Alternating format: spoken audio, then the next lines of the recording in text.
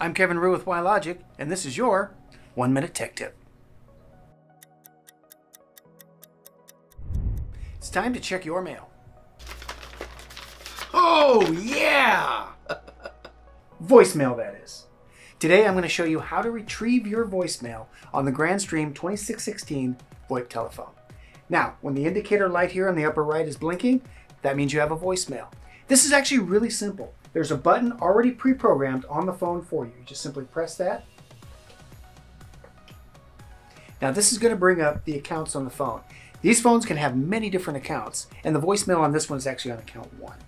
So press the button. Please enter your PIN. Ask for your PIN number. Each phone in your office has its own individual PIN number. You have 1 new message. Press 1 for new message first. Message received at 10:47 a.m. I'm Kevin with Wilogic, and that is how you retrieve your voicemail. And now you know.